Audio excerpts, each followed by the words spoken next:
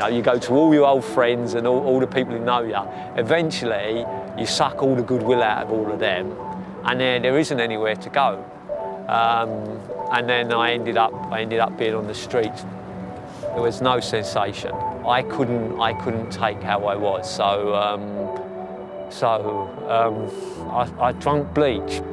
It was better to be dead than how I was. And some people mentioned crisis, and I thought something might work for me, you know? I needed something to kickstart me, help me get back on the road to recovery.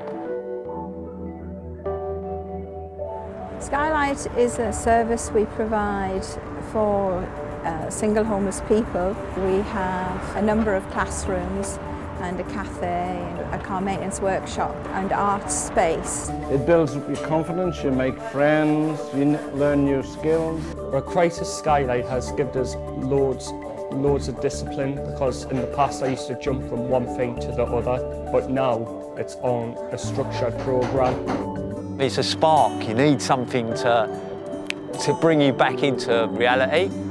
I went to a couple of drama classes.